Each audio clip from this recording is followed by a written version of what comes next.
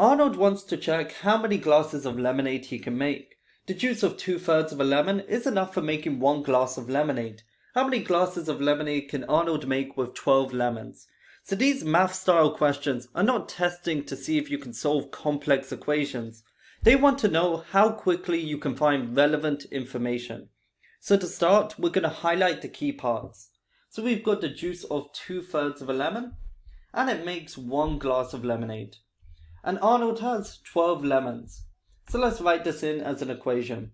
We've got 12 lemons, and we need to divide it by 2/3 to find out how many glasses of lemonade Arnold can make.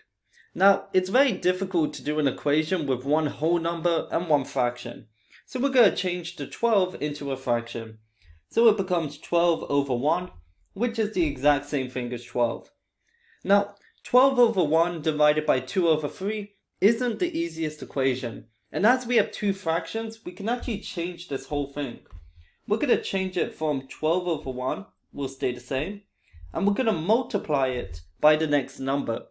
And how do you get from division to multiplication? You take your second fraction and you simply flip it. So as at the top is 2 over 3, it's going to become 3 over 2. Now we're left with two fractions, and we want to remove the fractions altogether. So as I can see, 12 is divisible by 2, and so is 2. So we're going to divide both sides by 2. And what we get is 12 divided by 2 will become 6 over 1, which is the same as 6.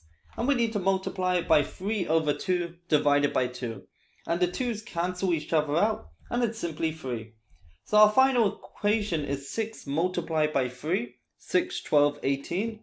So 18 is our final answer. And when we look at the left, we can see 18 is the last option down, and again our final answer.